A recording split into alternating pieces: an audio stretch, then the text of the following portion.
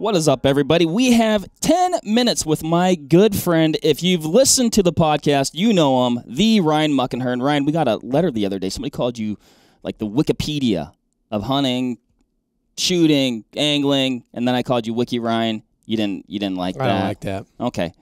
Anyway.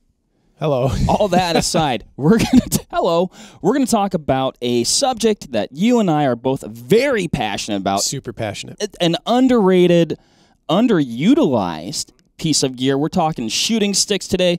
Should you carry them? You could probably hear from the enthusiasm in my voice. The answer is yes. There's a variety of styles. Which ones? We've got a handful of them right here.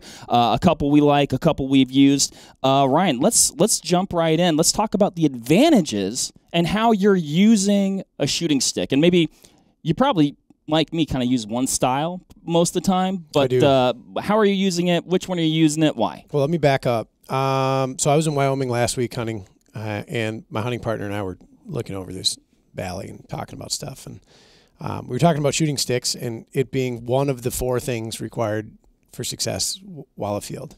And when you audit it, it's like gun, license, bullets, shooting stick. Yeah.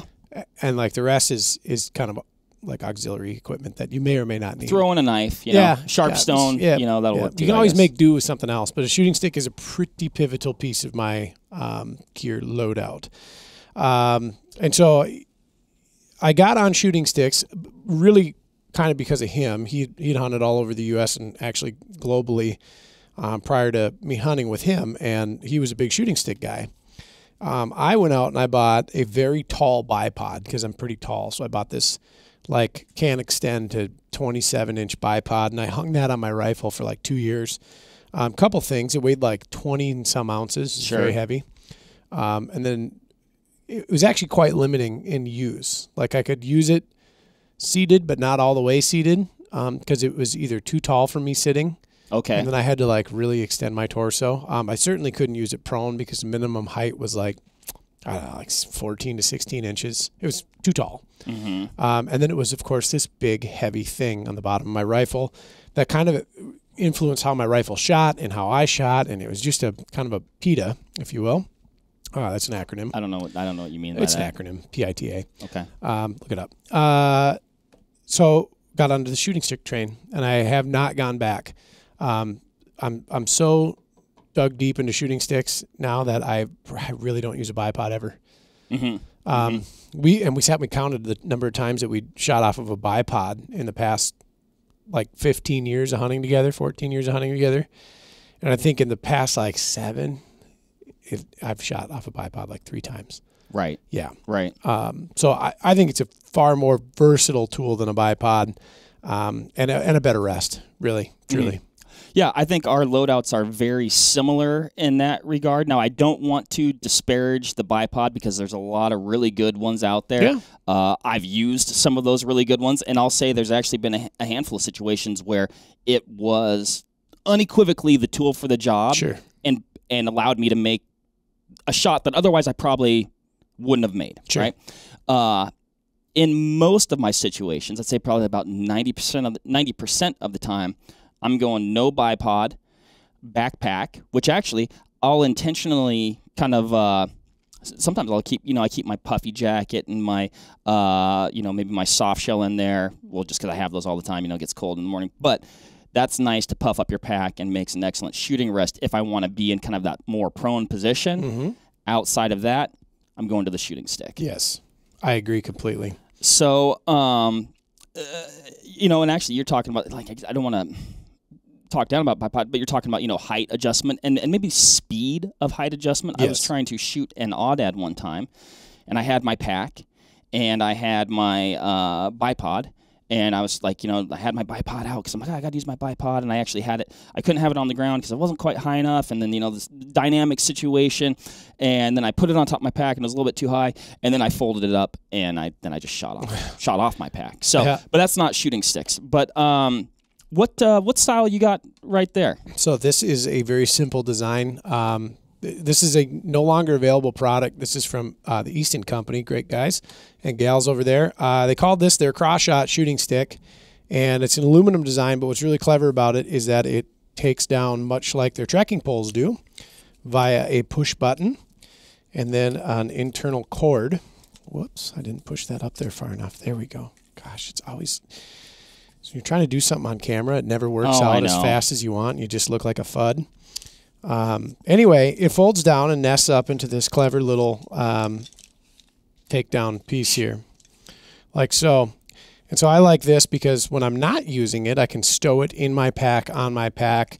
Actually, there's a little pocket on the side of my Stony that I stuff this in, and then I run a strap over it and cinch it down, and then I can actually access it while I'm wearing my pack and just pull it out and deploy them if need be. Now, when I'm in the field, I pretty much always have them out. So it's not a situation in which I'm walking around stickless, and then all of a sudden it's like, oh, there's one, and then you pull your sticks out. That doesn't really happen. That's one thing that I really wanted to point out is being cognizant of where you are, how you're hunting, and when you think you might get that opportunity, which oftentimes is at any point, you know, but there's, a handful of times where, I've got them packed away. Maybe you're doing a long trek or something like that. But most of the time, I do have them at the ready. When I get to a spot where maybe I'm glass and they are fully deployed, they are, I've actually pre-examined and been like, okay, I might likely get a shot over here, over here, over here. What's the terrain look like? Now, mine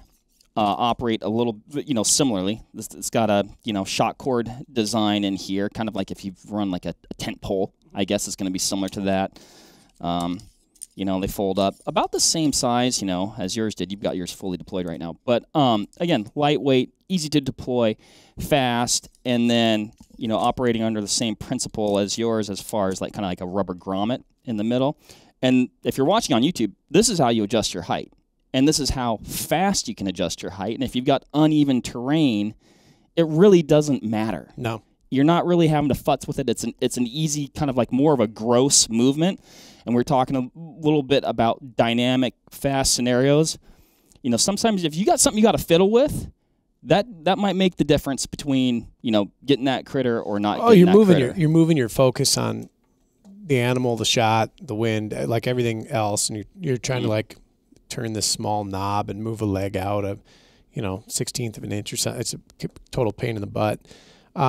Some criticism I've got from them, though, in any design, because I have a couple others, too. I've got just some fixed fiberglass sticks from a company called Venom Outdoors that have been running for a long time, too. But people will say, like, oh, you're very limited in the shots you can take. Like, you're bound to a seated position.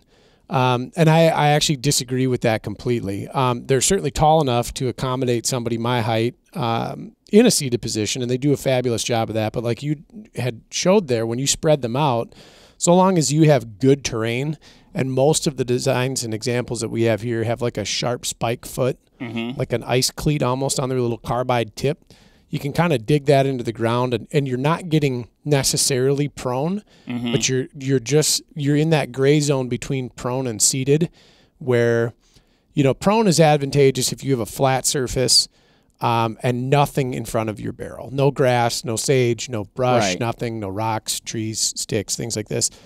And it's kind of infrequent that you're in that position with an unobscured or unobstructed flight path to your bullet.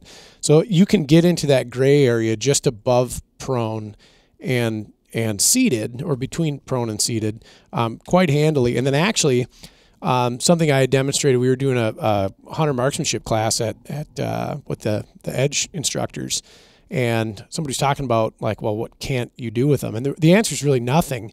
One of my favorite things to demonstrate with them, I haven't been able to field it yet, is a prone high angle shot with shooting sticks, where I'm prone, and the fore end of my rifle is of course nestled in the stick, and I'm actually shooting up at a very high angle. Okay, right. And you can go from horizontal to almost what feels like vertical when you're doing it. And the same is true for the inverse as well if you're shooting downhill. So I think that the versatility over a bipod is unmatched. Anything I'm going to do lower than these sticks can accommodate, I'm doing off my pack. Oftentimes. Yeah. The pack is going to be this super long, fluffy, stable platform, where so much more advantageous than a bipod anyways, because I don't have this, unsupported rear of the rifle. This is just, to me, the answer if you're going to look for one stability system. Yeah, I had a couple sets of, man, it seems like, what happened to all the good shooting stick companies, I don't Ryan? know, man. I think they were called Predator sniper sticks. Yep.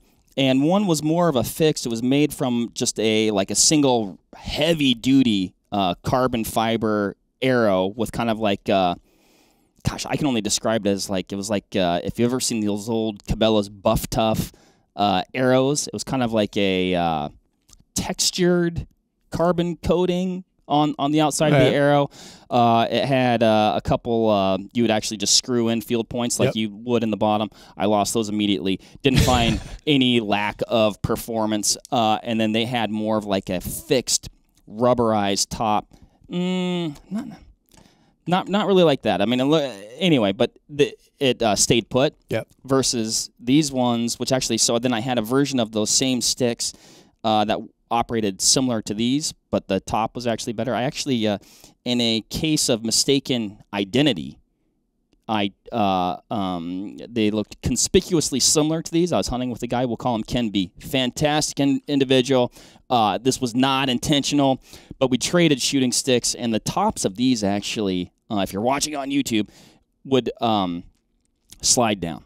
Just always slide. You'd put any pressure on them, and whoop, they'd slide down. So I took a couple pieces of brightly colored duct tape here. That's a good idea. And it prevents them from sliding down, and is high vis because you don't want to leave your shooting sticks like I did 2 years ago. My full length Predator sniper sticks while I was blacktail hunting in Washington. So if you found a sweet set of shooting sticks kind of going down a logging road and you dip off into the reap rod, it's super thick, but then it kind of opens up into a really cool spot where you can shoot across a valley in some, probably 10, 12-year-old reap rod with some holes in it where you might kill a deer. It had a lot of blacktails in it?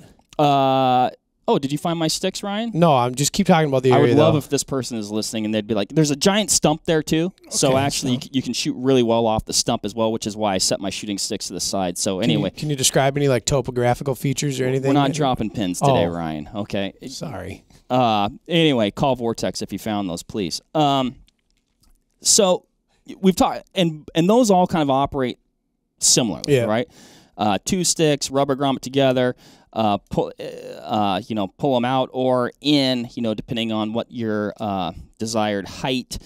And I think we've talked about those a lot because that's what we like. Now, what they won't do, you're not going to shoot from a standing position with them. No, I do have a set of standers. Oh, of that same version? Yeah. Oh, interesting. I don't know where I'm going to use them. I see a lot of that in like Africa, especially like right. Yep, when they're kind of walking and stalking. Standers, tripod, guy sets them up. Yep. Boom. Which is kind of like we've got these here. This is a trigger stick. Yep. From Primos.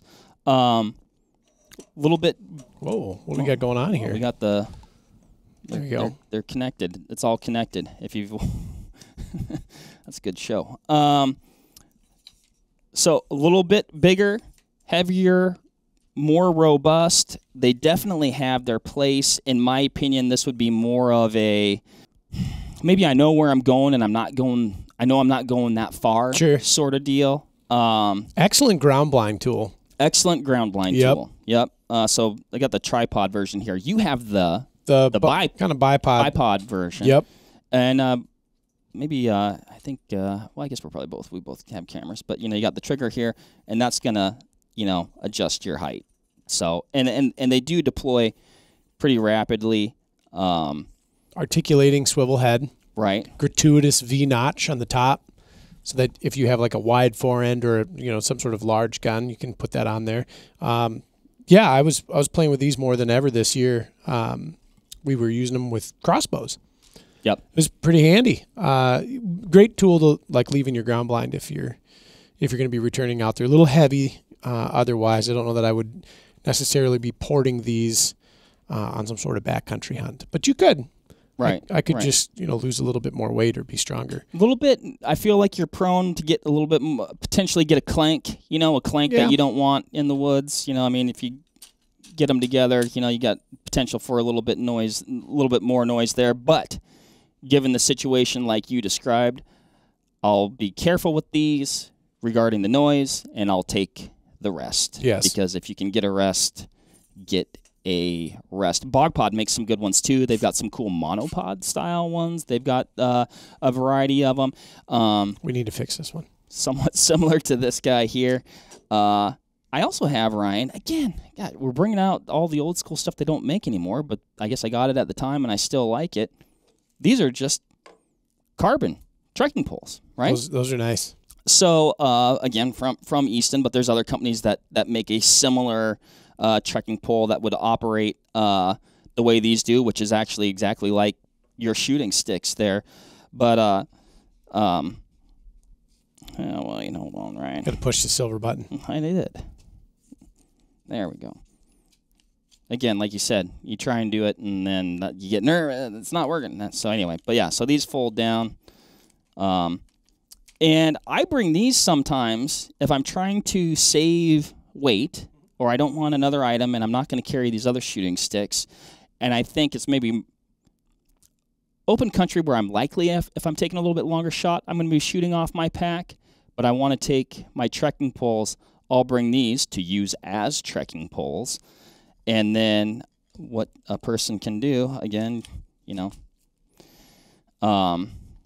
essentially, and I think I think you can buy something that will attach them. They do make a couple little connectors. I don't do it. I just figure it's going to be the heat of the moment, and I'm just going to use my hand and, rest the forend of my rifle in the crotch there, and then hopefully shoot that animal and use the trekking poles to pack them out. Yes. So,